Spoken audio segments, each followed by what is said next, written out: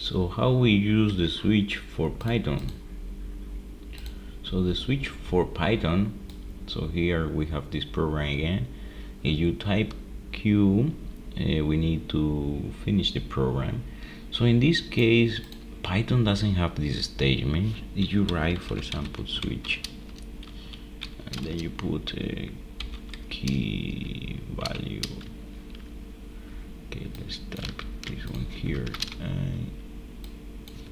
Switch key value. You can see skip error because we don't have this in our Python, so we cannot use this. So to use that one, we have an alternative, but this is more later on. This is more advanced because this is like we are creating like a dictionary.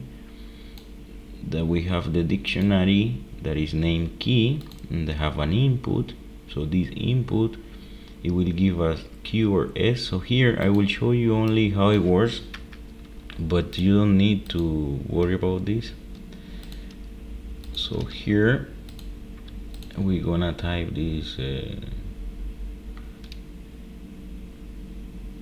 here we're gonna type, and I'm just gonna put like this.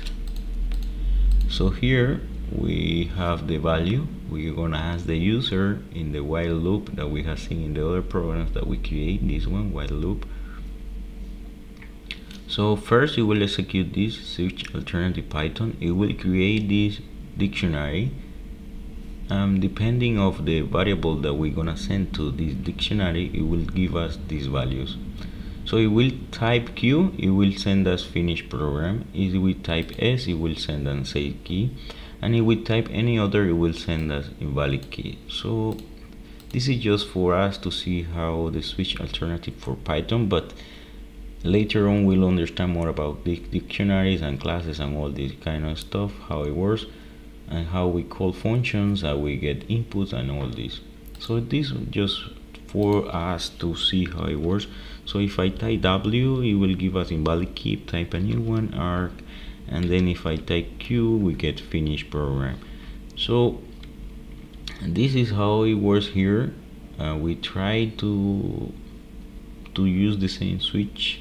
We just put this name here to make it like a switch. We have this key here. So here we have the input.